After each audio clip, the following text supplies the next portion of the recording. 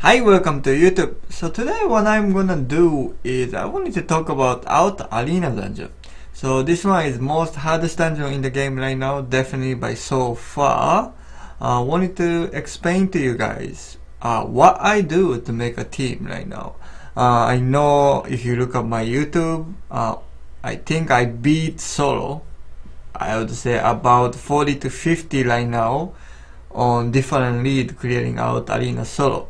I know not too many people do, and you know, a lot of people just play, you know, Edward because it's the strongest lead in the game right now, and clear and stuff like that, Balloon Hunter co-op. But if you want to play different leads, what do you should be watch out? Or even you playing Edward, if you're new to the Out Arena, what you should be watch out while you try to do this dungeon. Okay, so I'm gonna just go through roughly from 1 to 21. Okay, so the first floor, nothing really to watch out.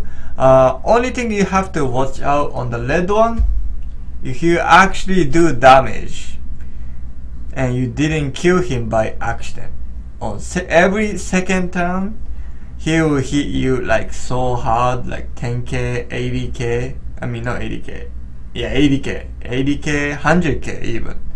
So if you didn't finish him in turn 1, make sure to kill him on next turn.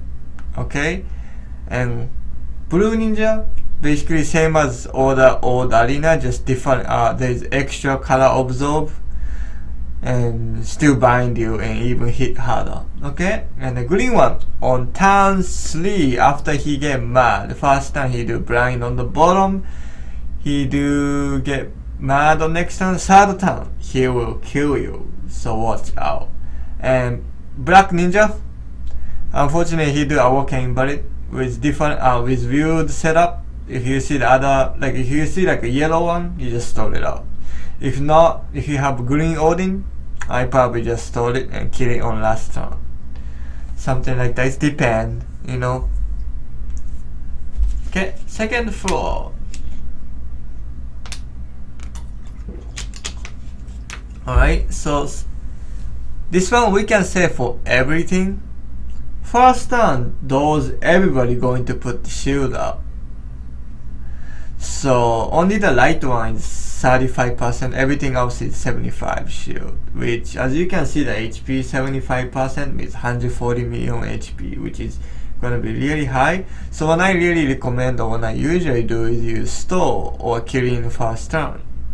Alright. Red one, make half board into fire to jammer, so most likely you can't really kill. You can say for everything here. First turn he put up shield, next turn he will do damage, and next turn anybody do hearts, 2 blue, fire, green, stuff like that. And next turn he will gravity you, and on that turn, after the gravity, you have one free turn, he's gonna get mad, and that turn the 75% shield wears off, so that turn you want to kill it. So if you're doing, you know, wild at it, make the board to be able to kill, so like you stall, you know, and make sure you can kill it on the turn it wears out. When he's mad at it, that turn you want to kill.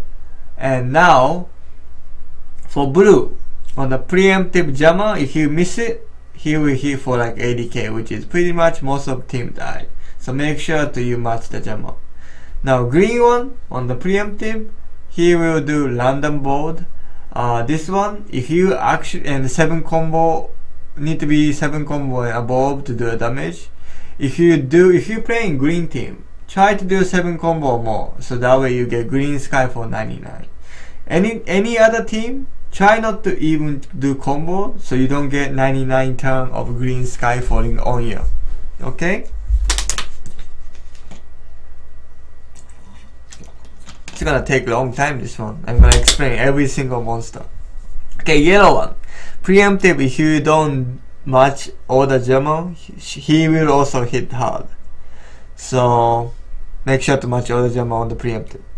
Okay, on the dark one, this one, if you do certain damage on him, he will do Jammer and hurt Skyfall, and you don't really want that. So either you cannot kill it, then don't do not too much damage on him on the first turn.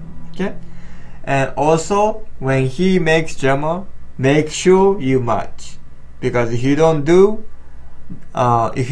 it while the turn he's supposed to gravity, instead he will attack you and you could die from it.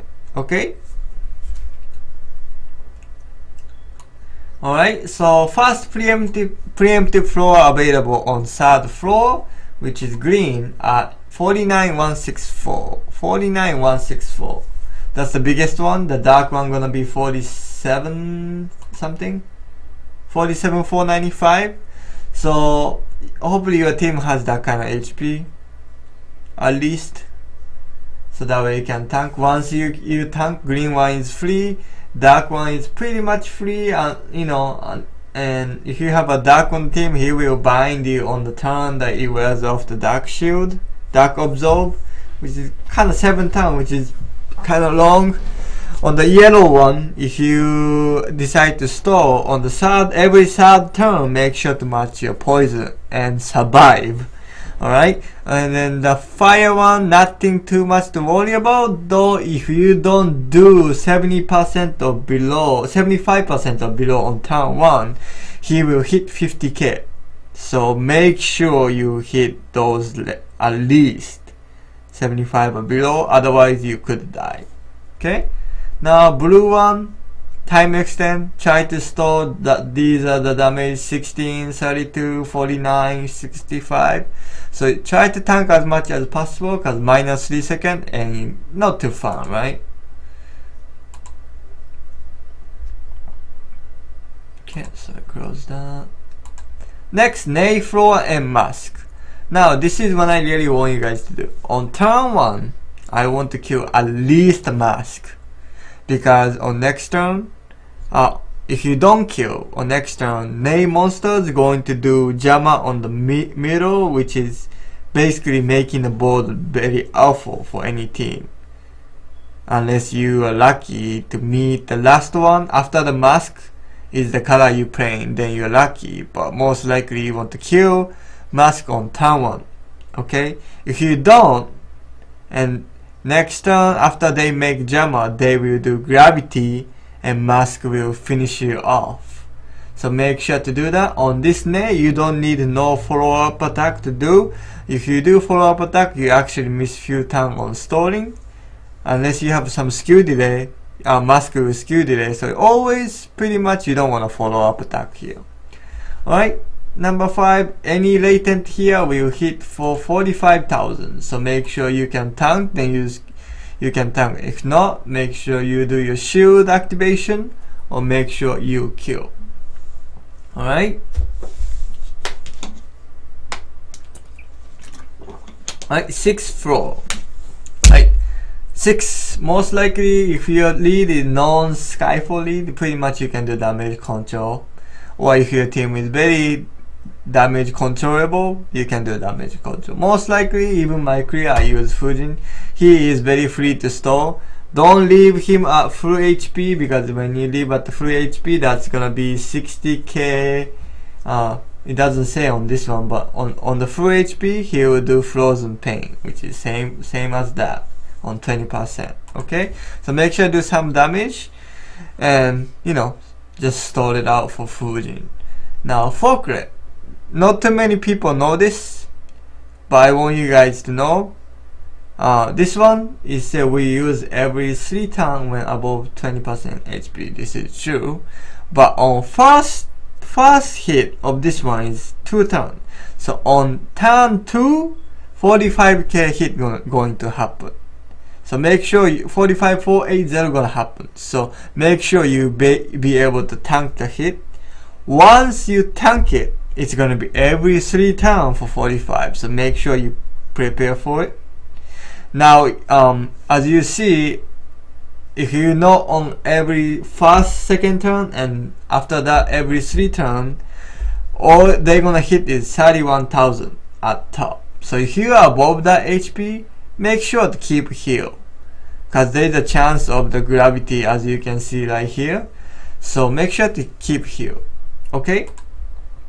Alright, so the next dark one here, preemptive poison. So hopefully you have a board change available for this floor. If not, you have a poison resist, that will be do good. That's either one of them. You don't really be able to match that poison, because on the middle, if you have no hurts, you kinda really messed up unless you have a super good recovery like Riku and stuff like that. But even then, you want to have a board change or poison assist for this floor. Okay. Alright, so next one, 7. Alright, biggest preemptive here is 5269. So hopefully you can tank with pure HP. That's, you know, what I usually do is that's the number you wanna go for, 5269 to tank. Of course, if you possible, there is next level I'm gonna explain later, Ogre floor, which is 65k that you want to tank. If you can purely get that HP, you save active, which is amazing. Also, Leaf 5, we're gonna talk about this later, 77,700. If you can purely get that HP, you save shield. You know, if your lead has a shield, which is good. If you can purely tank that with 25% shield, you are nice too. But anyways, for this one, 5269, as long as you tank this, you are all set.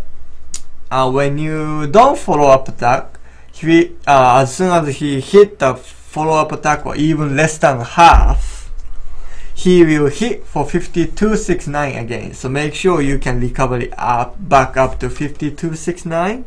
Or otherwise you kind of need to store for the HP and go for damage. Now he will make ball fire to light a lot, and one certain point he will literally make whole board fire to let a light. So you kind of want to kill him as soon as possible. I believe when he starts doing that is when the shield, 50% shield wears off. Okay. Alright, so the green one, blue one. Alright, so blue one, he's going to make Jammer on the first preemptive. There is no preemptive except skill delay. But once the turn, is it preemptive? Okay, sorry, I don't think he hit, but okay, there's a 44,000k hit. I wasn't pay attention to that too much. I thought he just made Jammer on the board only, but I guess 44k preemptive. I'm not sure on that usually, but after that turn, he could hit for 44k and make something to hurt, and on that 44k HP is very huge sometime. And if you have to do rainbow match to get the shield, you know, you cannot really get rainbow match because he will make the board really literally full Jammer. So you're gonna either have 44k HP after first turn, or you need to use board change or something to activate shield or whatever to tank it. Okay, now once the first turn ends, if you try to kill him on turn 1, he will hit you twice at the follow-up attack, like if you hit resolve, which is kinda a high attack. I believe he do 44k and he will hit another 15, so very high. So usually I want to tank one. Oh, sorry. I want to tank one, and next time if you hit him, he will do full board change to L carry board. Actually, sorry, D carry board plus Jammer, and all you do is just tap it, and you can prepare to get the board for next ace floor. That's what I usually do. Now this absorb floor, I don't know what Gunho was thinking. These guys are really strong. So hopefully you have a delay available here. So if you're playing like a blue lead, and if you see blue, 3 blue, this dude, you're pretty much dead without delay. Cause the absorb, so pretty crazy. They hit so hard if you take a look. 39k, and they get mad. and that's 1.5x more than what's listed here, and that's crazy damage. So delay hopefully up here, or hopefully you don't get wrong, you know, wrong color absorb. Play luck on that. Okay. Alright, nice throw. As you can see, it's only 20 million, 18 million HP, not too much in this out arena. I mean, it's a lot compared for the out arena 3 and stuff like that, but in this dungeon, 18 million HP is nothing. Anyways, green one first turn, full board to lock. 9, that's not 9. Dark one is half recovery. So, next floor, you roughly estimate is 65k 1000 HP preemptive coming. I mean 65k hit coming from the ogre. So make sure you get that HP before you have kill this floor, or you have shield. You use shield so you can tank the 65k. Okay. Right, 10th floor. Now this guy really OP, 51 million. And it moves slow, it doesn't hit, you know, every turn. Every 3-4 turn, depending on which one you spawn. Now, if you take a look at this one, is OP one. If it's above half, you hit for 36k or bind, one time use. If it's below half, then he will hit, you know, harder even. So, just to know, actually, no, that's preemptive. He will hit 56k. And I think it's like 90k or something like that, below half. So if you can tank it, you know, just keep stalling here. If not, just kill it. You don't have to follow up attack. Just kill him and hit the resolve, and tap is usually what I do, and kill it. Make sure to keep some recovery for this floor. You kinda want to kill it on last turn if you meet dark one, because your recovery is half, you know. And sometimes I usually do on next floor, which is 11. You can stall here. You need to do 50 million damage to kill the left. So usually you target left and just keep stalling until you have a Ulka or, you know, Fujin active up for soft dead. If you most likely can damage control. So that's pretty much it. And then kill the mask. Make sure you do your 50 million damage or guard break or damage boost and kill it. That's pretty much to it. If you kill one only, they get mad for 10x, and next time you're pretty much dead. Alright? 12th floor. So these here, nothing you really need to worry about. Now on 13th floor, there is Goemon, which is 145, 185. That's the preemptive damage. So you're gonna need most likely any team Indra. You're gonna be needing Indra active. Now, if you notice on 13th floor, there is the Akuizanami. If you have any TE sub, Awoken Yomi, Ribo Yomi, Luciana, make sure you use your active or mask floor or something, kinda adjust it, so in case you meet Dark Wizard, you can overwrite the time extend and keep going for it. Unless you have TARDIS, Dark Wizard is free win. So 12th floor, just nothing to really worry about. If you're going to YOLO for Goemon, go ahead, because you can't, you know, use Totos delay your shield and stuff like that. Just go for YOLO, pretty much, because you only see Goemon 1 out of 5. Which is never, but if you do that, usually you're gonna meet them anyway. But you know, if you have no choice, just go for it. Alright, 12th floor. So again, on the 13th floor, Goemon, 145. Sorry, 145k hit. Sorry, getting lag. There you go. So 145k hit, and after that turn, he could again hit for 75k. So if you cannot keep one-shotting him, that could be a problem. So, you know, as long as you can keep one-shotting him, he is no problem. If not, you know, do your follow-up attack and just kill him as soon as possible. Dark is enemy. Just remember this: time extend half. Very awful monster. Now resolve 80, I believe, 88% resolve. Make sure if you hit resolve, he's going to do blind on the bottom, and you're gonna have to do 8 combo, which is super hard with minus TE. So it's good to have TE active just for this. Now if you decide to stall, what she will do is first turn Jama poison bolt, and she will lock. Next turn hearts to Jama, and next turn she will do 100% gravity. So that turn you die. Now when you decide to go below half, she will get mad, and I think she will do 10x damage, which is a lot, and you can't really tank usually. So you need to watch out about that. Okay. Now Noah is delayable. If you don't wanna really play a random orb on the middle and doing combo that way, just delay. 116 million with 75 is pretty hard anyways, so just delay if possible. Elisa, one of the easy one if your lead is not bindable and your team is kind of not bindable. But if your team is bindable, it's kind of hard, but it's kind of RNG that you're gonna take for some team. Alright, Gaia, delayable. Hopefully you have delay available for this floor, because if your color cannot be matched, then you can't really do anything anyways. Guard break, still yet you need delay because you need to tank. You cannot be matching some kind of color anyway, so you won't activate guard break.